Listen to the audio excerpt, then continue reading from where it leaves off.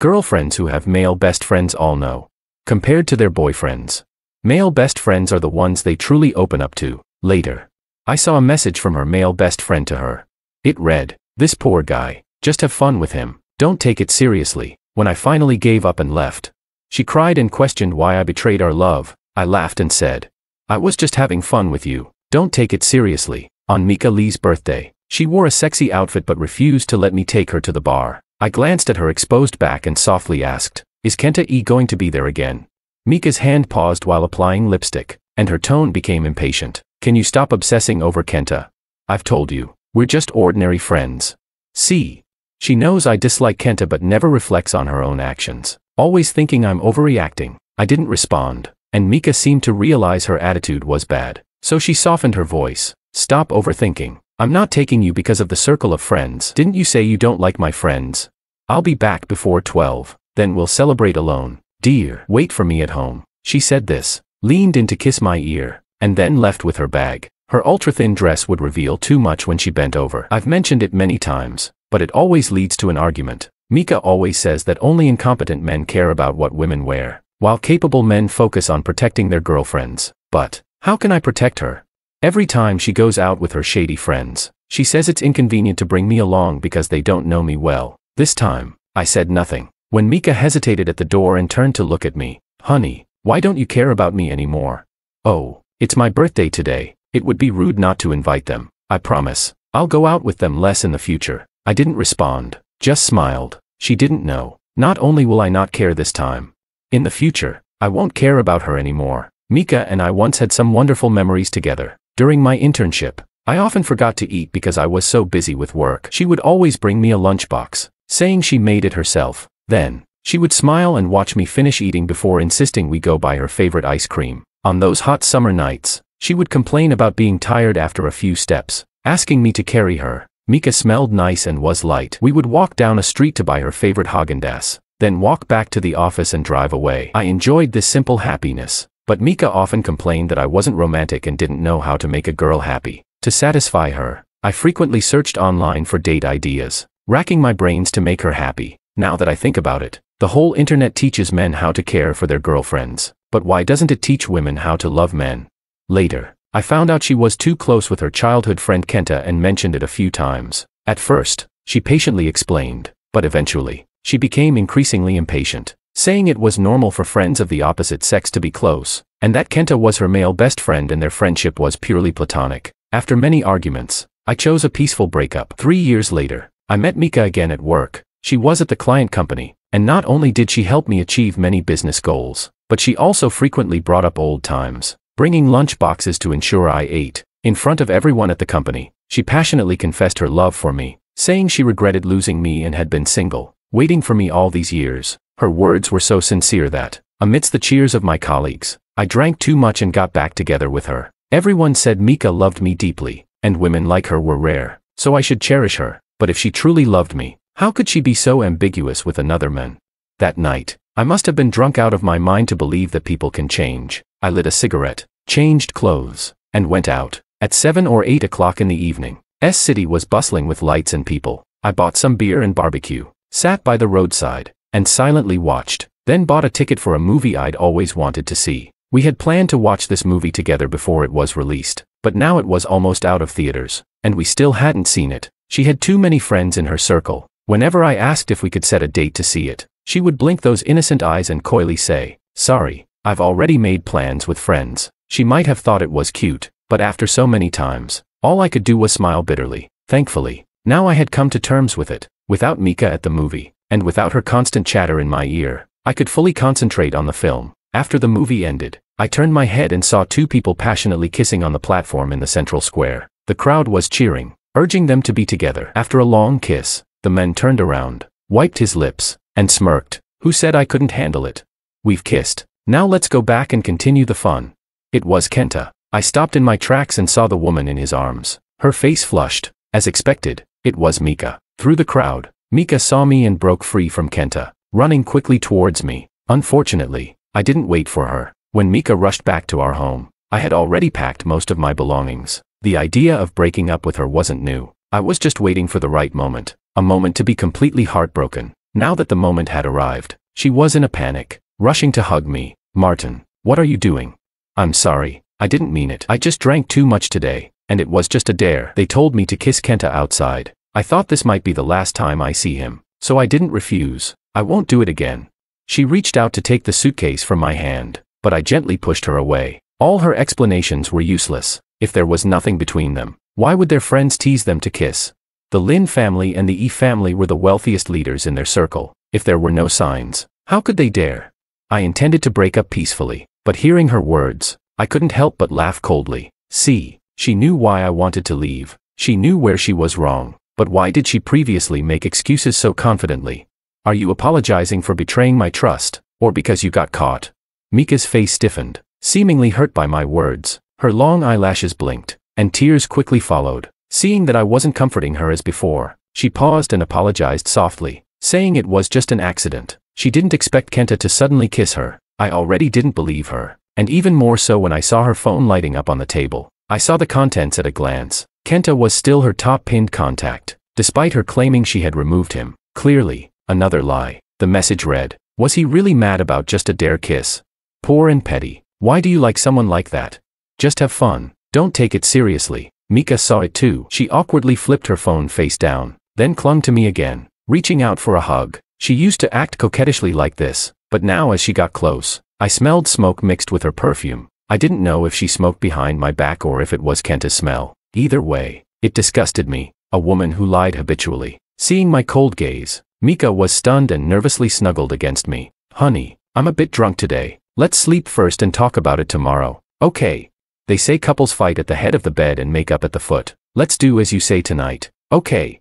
I began to reflect. Maybe in the past, I was too accommodating, which gave her the illusion that everything could just blow over. But why should she think I would always be there for her? So, I smiled. Do as I say.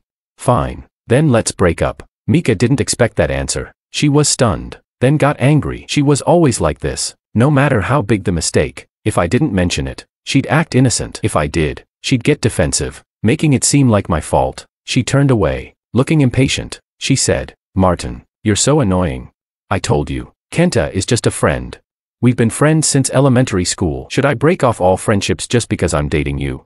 Seeing my lack of reaction, she complained recklessly. You really have no heart. Go ahead. Leave and never come back. And leave everything I bought you.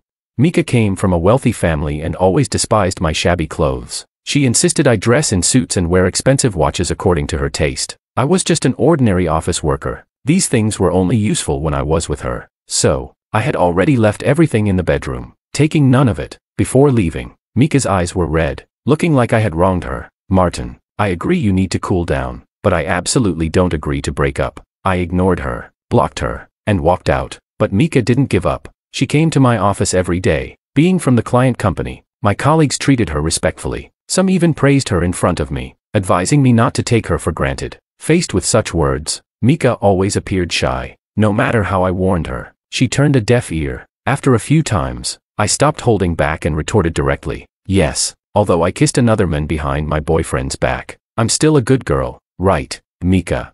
Mika's face turned red with anger, and she threw a tantrum, cursing me. I just ignored her, and the next day I applied to have someone else handle her account. No matter how many messages she sent, I didn't reply, until one day, Kenta came to see me personally. It's quite funny. Ever since the breakup, Mika has been posting ambiguous messages, sad music, and emo captions on her social media, fully portraying the role of a heartbroken lover. This stirred Kenta to feel sorry for her and come to accuse me, the so-called unforgivable bastard. As soon as I accepted his friend request, Kenta sent a long message, filled with condescension. Martin, who do you think you are?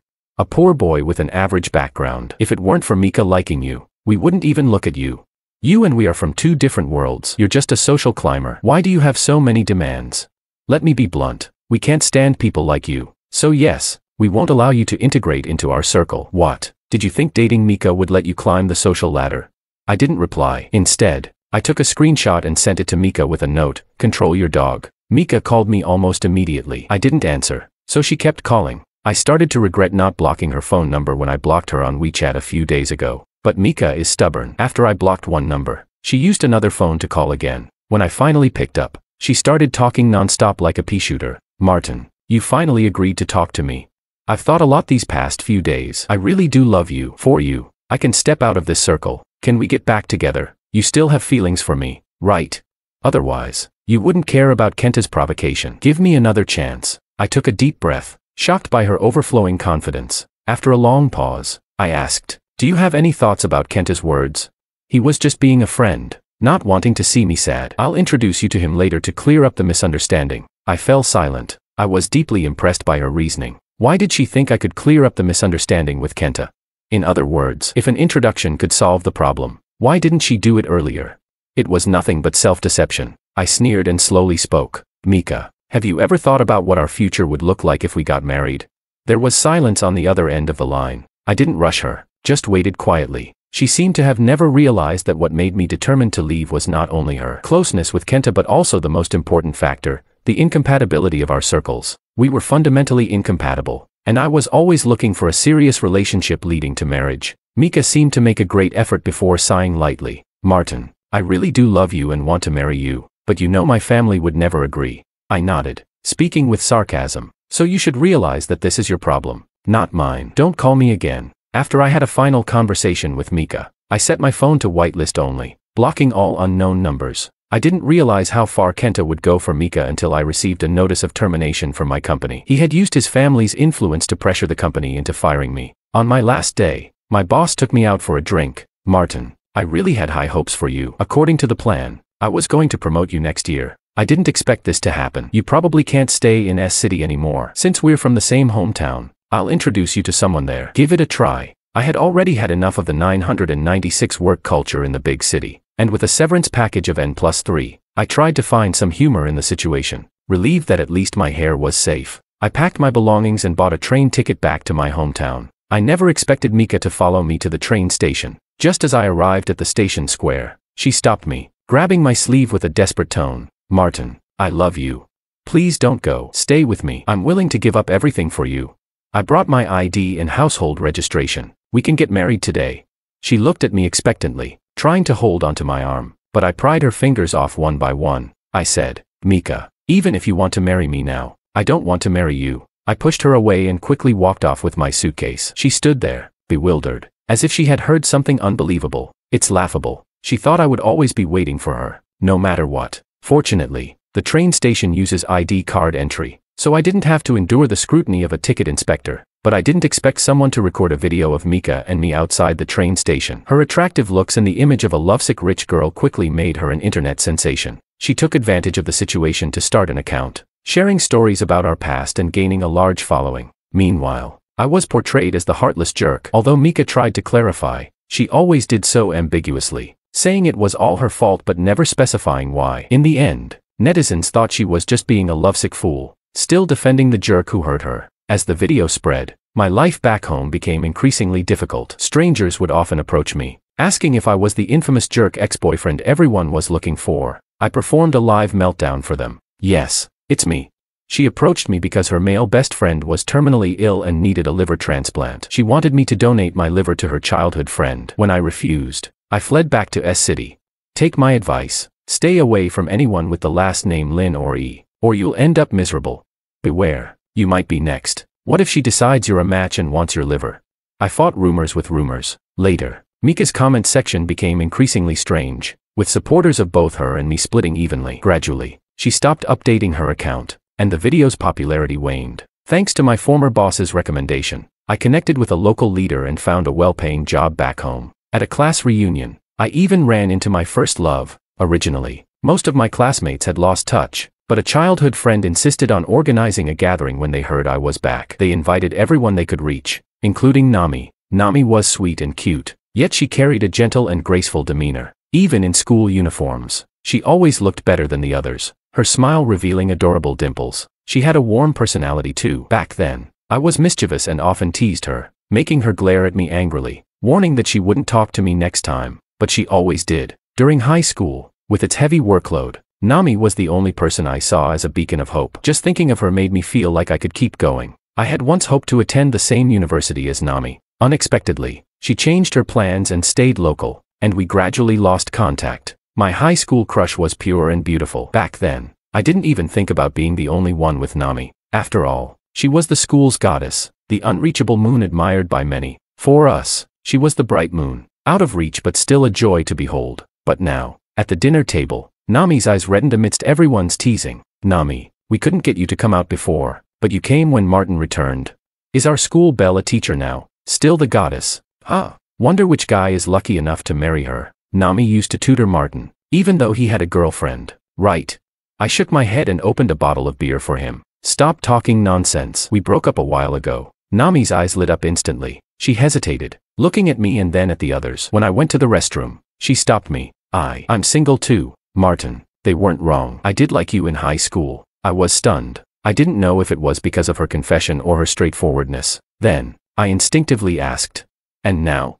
Now, I still do. Nami looked up at me, her fair cheeks glowing under the hallway lights, her eyes gentle and moist. That day, amid our classmates' exclamations, we got together, but I never expected Mika to be so obsessed. Following me from S-City, she came with our photos, claiming I had moved on too quickly, accusing Nami of being a homewrecker. She even said I was a gold digger who used Nami as a sugar mama. Some of her crazy fans started attacking us, even sending letters to Nami's school, demanding her dismissal for her supposed misconduct. Rumors and slander can be incredibly damaging, especially in professions that value reputation highly. This time, I couldn't take it anymore and decided to fight back. In response to the online rumors, I put together a complete PowerPoint presentation. If people wanted to gossip, I was going to give them everything, starting with her intimate behavior with Kenta during our relationship, to their public kiss during a dare, and then Kenta's provocation and pressure on my company to fire me. As for Mika's claim that I used her money to support another woman, I provided detailed transaction records, one by one. Those months and years of me scrimping and saving just to not owe her, just to feel worthy of standing by her side, were laid bare. All the money I had saved was spent on her. She thought she was buying things for me, but in reality, I couldn't refuse her so-called generosity. Since she first gave me expensive gifts, I developed a habit of keeping track. I would research the prices of those luxury items, and those numbers weighed heavily on my mind. To repay this burden, I pushed myself to buy equivalent gifts for her. Although to her, those gifts were insignificant. She even complained to Kenta that my gifts were old-fashioned and not to her liking. Meanwhile, Kenta, under the guise of a best friend, was undermining me while giving Mika even more expensive gifts, claiming that friends are the ones who truly love her. Mika was brainwashed by him, constantly feeling that I wasn't good enough. During our relationship, I spent most of my money on her, living frugally myself, but she felt it was only right. Now, after the breakup, realizing my worth, she wanted to use public opinion to force me back. I don't know who gave her the bad idea, but I definitely wasn't going back. Public opinion online flipped in an instant. Mika and Kenta's identities were exposed, causing a drop in their family's stock values. Mika had no choice but to post a tearful apology video. She repeatedly said she was sorry, claiming she didn't know she had caused me so much trouble and was unaware of Kenta's insults. She said she was just too in love with me to accept losing me. But netizens weren't fools. Under her new apology video, they tagged Kenta in every comment. Yeah, sure. Such deep love that you kissed the E family's eldest behind his back. Poor boys have no right to love. While stringing him along, you played dares with E family's eldest. No complaints, right? Just a fling. Why chase after him so relentlessly? Can't handle the game.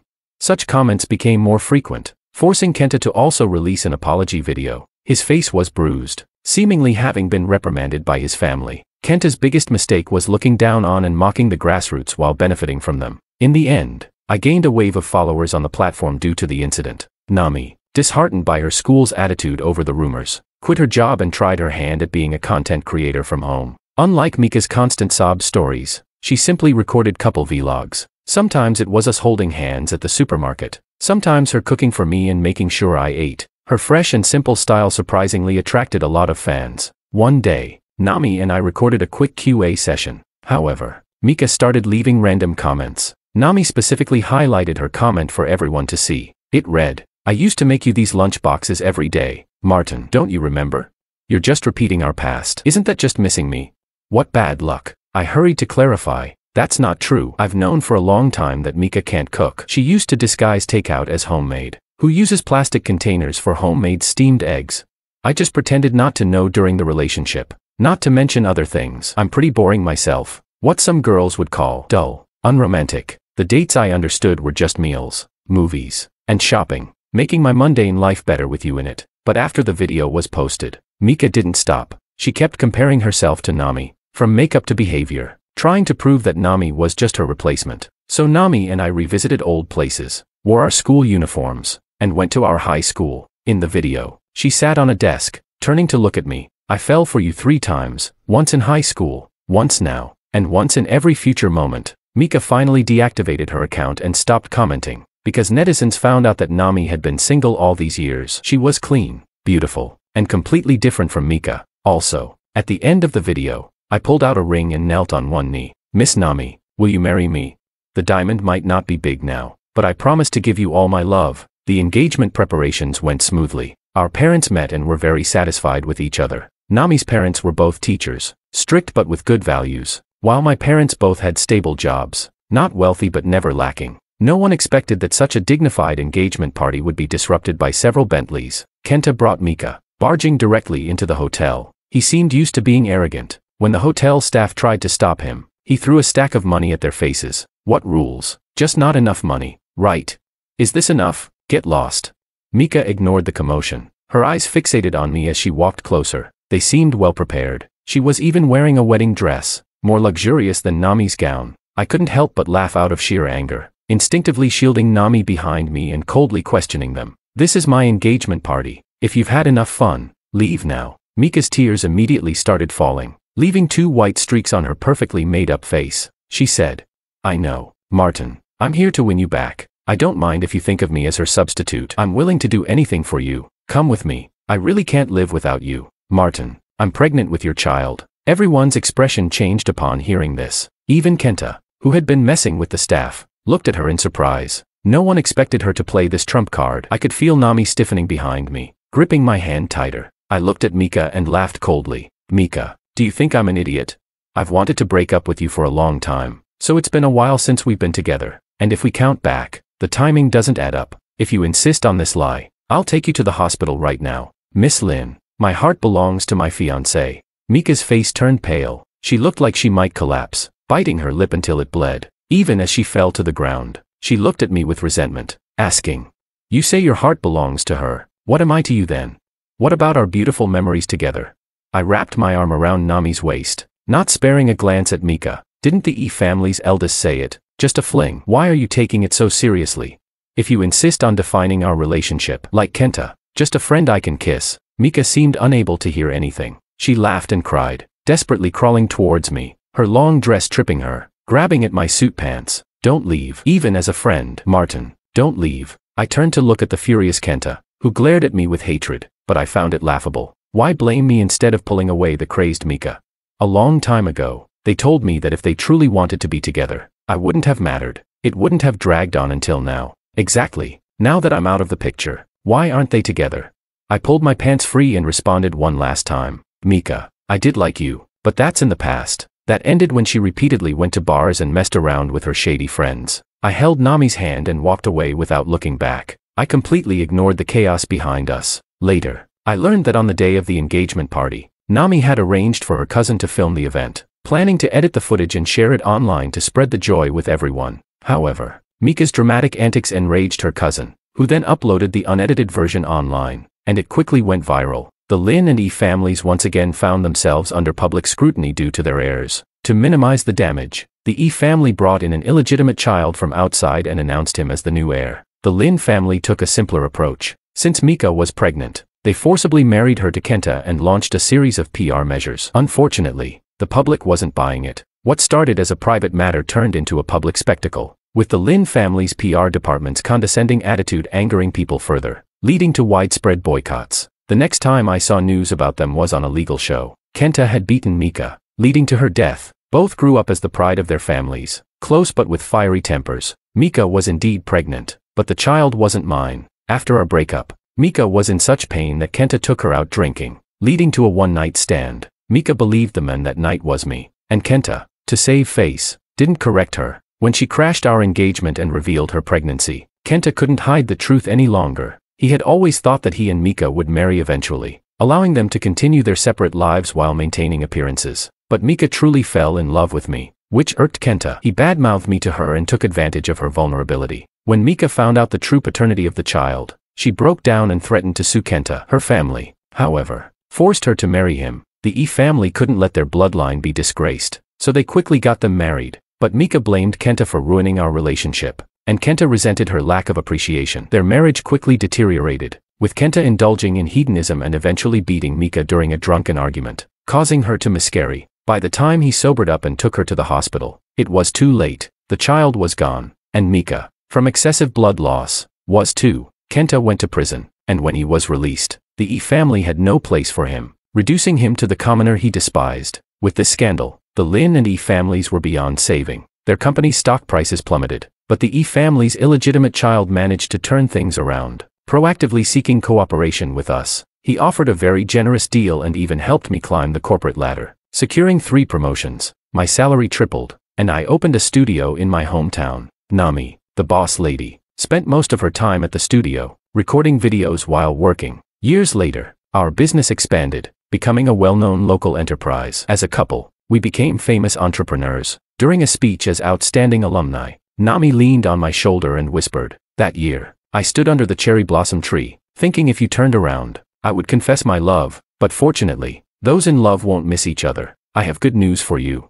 Martin. You're going to be a father." Spring was coming again, and our happiness continued. Mika's epilogue. The first time I saw Martin, I liked him. He had a quality not found in our social circle. Because of this, I fell for him, even trying to learn how to cook for him. Of course, I failed. So, I usually had the housekeeper cook or ordered takeout, pretending it was my own work. Later, I learned that Martin had known all along but never exposed me. Such a good Martin, and I missed him. I gradually forgot why I liked him, focusing only on comparing him to my circle, thinking he wasn't as wealthy or interesting as my friends. When he decided to leave, I finally woke up, but it seemed too late. Martin left resolutely. No matter how I begged him, he never looked back. I looked at my empty home, feeling a cold loneliness. Kenta kept messaging to comfort me, but I angrily told him to stop contacting me. He asked if I was willing to abandon years of friendship for a man. I hesitated and asked him for advice again. Kenta was somewhat of a player. I knew we would eventually marry, but I didn't like him.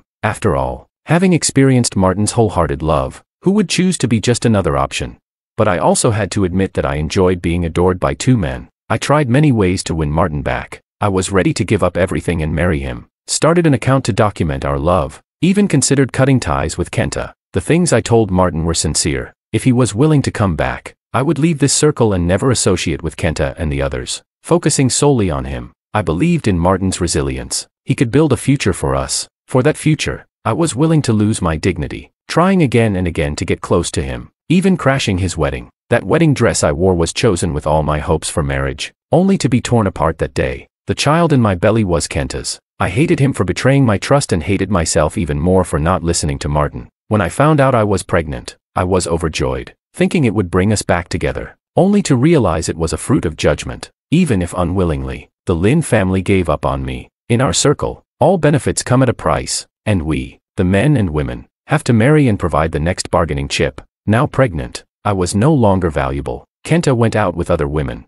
I didn't care, but I couldn't accept being confined to the E family, unable even to see Martin from afar. I laughed and cried, unable to accept this life, yelling at Kenta, who drank daily. If it weren't for you, if I had cut ties with you decisively, left this circle completely, Martin would have married me. I would be the one standing beside him, looking so happy. Kenta seemed enraged by my words. Before losing consciousness, I saw on my phone their interview. Nami nestled in his arms, glowing with happiness. Originally, this happiness could have been mine. It should have been me. I closed my eyes in resentment, hoping to meet him again in another life.